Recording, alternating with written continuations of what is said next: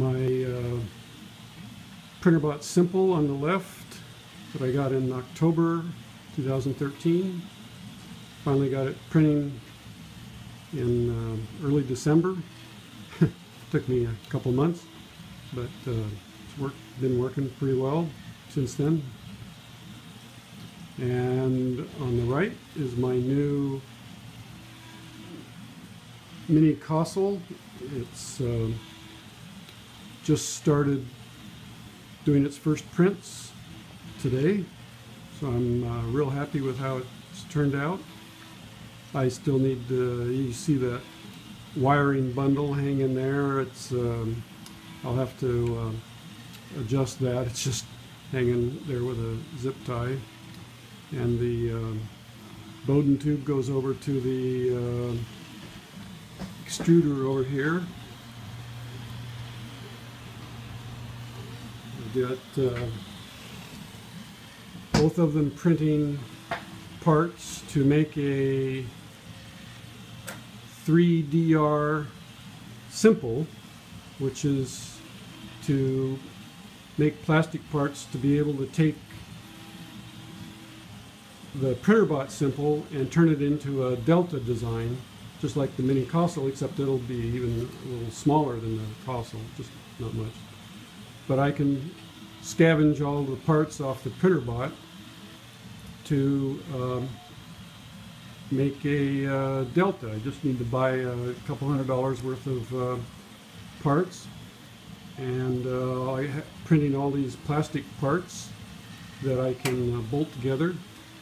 Thanks to JohnSL on the internet, I'm able to download the files, and they're all really clean. So anyway, here's my little calibration piece, little 5mm pyramid, probably out of focus there.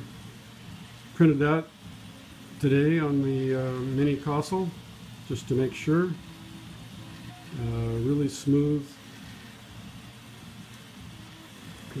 parts.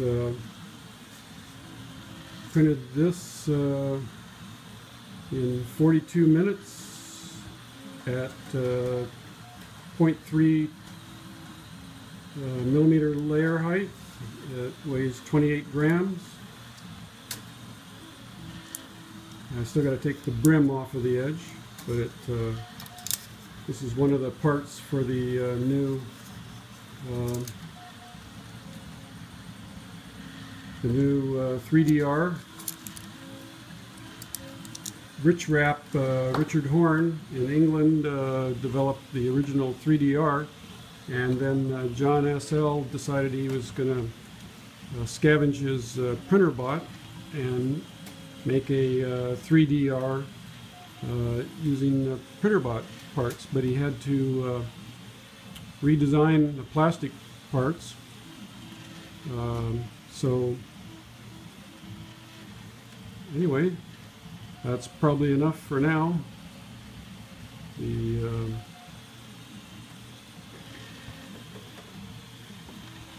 think the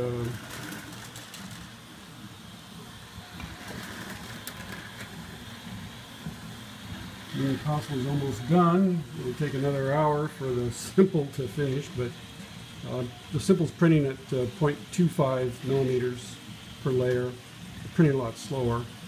Mini Kossel's printing at 0.3 millimeters per layer and a lot faster. So it takes half the time for the Mini Kossel because of those parameters to do a similar part. They're not exactly the same part, but they're supposed to fit together.